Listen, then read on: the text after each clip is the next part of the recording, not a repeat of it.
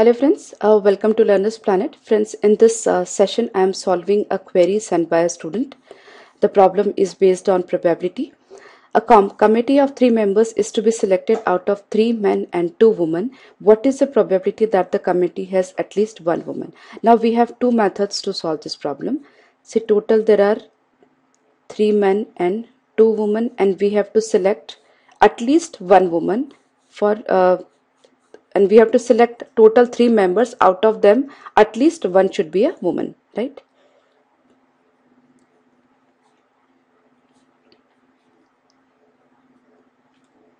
Right. So let's take the first method.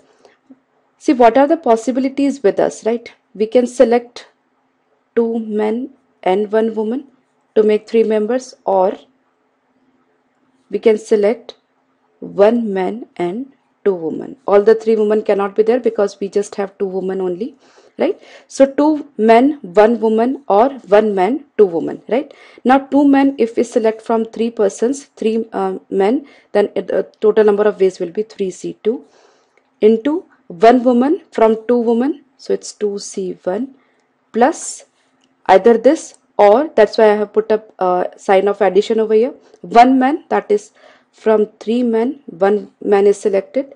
Then from 2 women are being selected, right? So this is what is 3 into 2 plus 3. So it's 9, right? So we have 9 ways of doing this. So these are the favorable cases. Now what are the total number of cases? See, in all there are 5 people, that is 3 men and 2 women. And out of these 5 people, for the committee we need to select 3 persons. So these are the total number of cases, that is selection is irrespective of like man and woman. So this 5C3 is 5C2, that is 5 into 4 by 2, that's 10, right? So these are the total number of cases and these are the favorable cases. So what will be the probability of this event? That is favorable cases by total number of cases, that is 9 by 10. Right? So this will be the answer to this problem. Alternatively, what you can do, I take all the events when there is no woman in the committee, right? That means the 3 members which are male, and out of these 3 members I am selecting all the 3 members, right? So this is the case when there is no woman, right? So these are the favorable cases, and total cases are further 5C3, which is 10, and 3C3 is what? It's a 1. So this is 1 by 10. Now this is the probability when there is no woman at all in the committee, right? If the total probability is what? It's 1, right?